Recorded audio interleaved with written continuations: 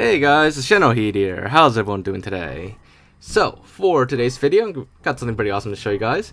So, as you know, Halo 4 never had a theater mode for campaign, or Spartan Ops for that matter. It was, like, we had Halo 3, Halo Reach, we had ODST, they all had theater modes, but then we got Halo 4, it had theater mode for a lot of, for Forge and multiplayer, but not for campaign. That was taken out, unfortunately. But Lord Zedd himself actually proved that theater mode still existed in Halo 4 campaign and could be enabled. And at the time, he did it for the Xbox 360 version.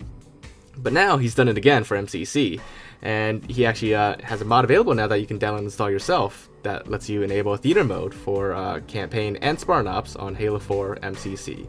So you can get his mod off the Halo Mods Discord server in the Halo 4 downloads section, and he has a pinned post in there in that section, so you can just get it from here. But once you've downloaded that mod file from him, from the Halo Mods Discord server, just simply open up the zip file, and then in this folder you'll have some instructions and other notes here and there.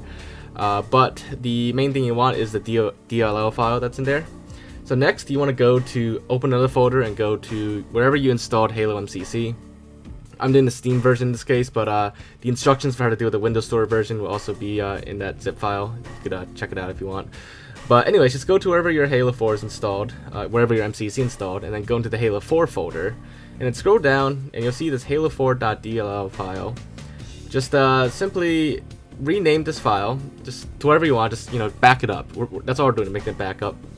So I just added the word original to it at the end, and then just drag and drop or copy and paste the new DLL file over, and then rename that to just the halo4.dll. Just whatever the same as the original DLL file, but the original is now backed up.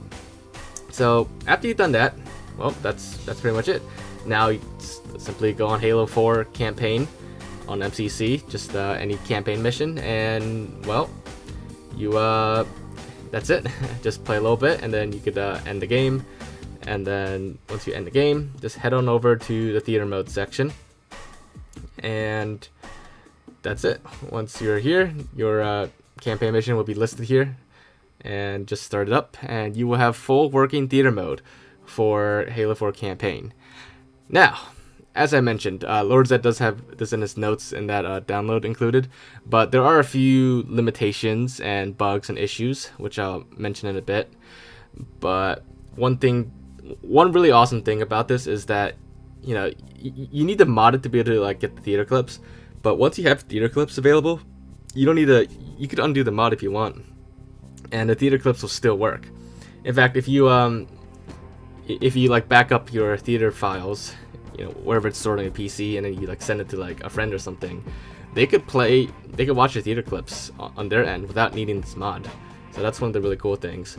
But anyways, like I said, there are a few caveats here. Theater mode, it does not have any. You can't, if you try to rewind, it just rewinds the very beginning. And also, if you want to end the clip, make sure to do it through this menu here. Don't do it through the MCC pause menu, because according to Lord Zedd, if you try to end it through the MCC pause menu, it actually pretty much crash and freeze your game. So you want to end it through the actual in-game theater menu, like so. So that's like the proper way, or I guess the safe crash-free way to end the theater clip now. So yeah, and like I said, this also works for Spartan Ops, but Spartan Ops, there's also a few odd things here and there as well. Nothing like breaking for theater mode, but there are a few weird things we've seen a bit. But for the most part, you can just do Spartan Ops normally, and then once you've played enough of Spartan Ops, you can end the game, go to theater mode, same thing.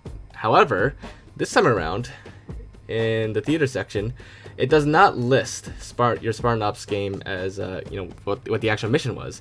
In fact, it doesn't even show a picture of it. It just says Spartan Ops. It's just a generic name, I guess. It's just it's imageless. It's transparent there. But don't worry, it still works. You just if you do multiple Spartan Ops missions, you probably won't be able to tell which one is which, unless you memorize the order you did your Spartan Ops missions in. But also the loading screen is like this too. It's really weird, but it still works nonetheless. Works perfectly fine. But there is I mean, but wait, there's more. There's one other little weird thing in Spartan Ops, and that is the timeline in game. It has a prototype version there. You see on the left side there, it's a prototype timeline that's, well, I guess it was originally planned at some point in, I guess in development, but it was cut. In fact, the entire theater mode was cut for Spartan Ops and campaign, but that's just my guess. But you know, it's still there. You can get rid of it just by hiding the theater HUD. And also, there's another, I guess you could call this a bug, but all the QuickTime events in the game, the camera doesn't fully work. It kind of just stays pointed in the same direction. It doesn't move with like Chief's head movements. And also, you can't go to like third person or free camera mode by default either. But aside from that, it works great. And you know, like I said, once you have your theater clips, you don't even need the mod anymore. You could just hold on to it. But yeah, so hopefully you guys found this to be helpful. And if you did enjoy this video or liked it, then make sure to leave a like. If you have any questions, or if you need any help, or anything else we need to check out or look into, just let me know in the comments below. And aside from that, if you haven't already, make sure to subscribe to my channel, and I will see you all next time. Bye guys!